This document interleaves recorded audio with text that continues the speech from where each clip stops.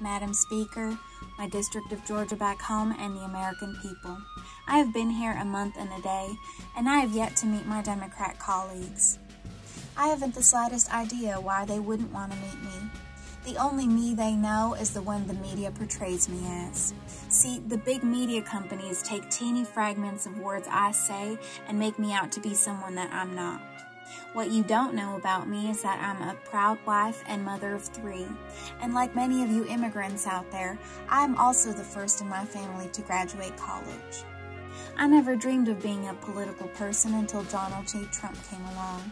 I liked his plain talk, not the offensive things about women, but just how he didn't know how to finish thoughts or sentences. I'm a successful business owner just like him. See, I know the art of the deal. The deal is, be white and rich, and you can achieve great things. When I heard the Russian collusion conspiracy theories, I realized I could not find the truth watching CNN or Fox News, so I did what any American would do. I went to Google, and I found out about QAnon and Pizzagate. But when I read misinformation about these theories, I stopped believing them.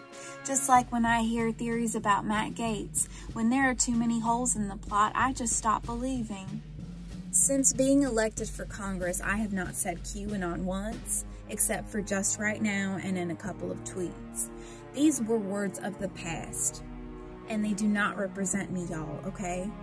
I say this sincerely. I love America's kids, not the way pedophiles love them. I truly love them, the white ones I mean. I will not stand for abortion. We have vacuumed out 62 million fetuses. If we say in God we trust, how can we murder babies? We pay for a foster system that works great.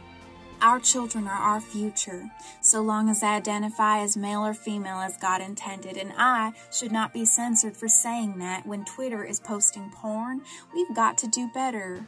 I know the fear that happens in school shootings, which is why we should not allow them to be unprotected. They should feel military-grade security every day. The first thing they should see when they're taking their books out of their lockers is a long, strong rifle. None of us are perfect. I'm a sinner, and that's why Jesus died on the cross for me. I want white Americans to have the American dream.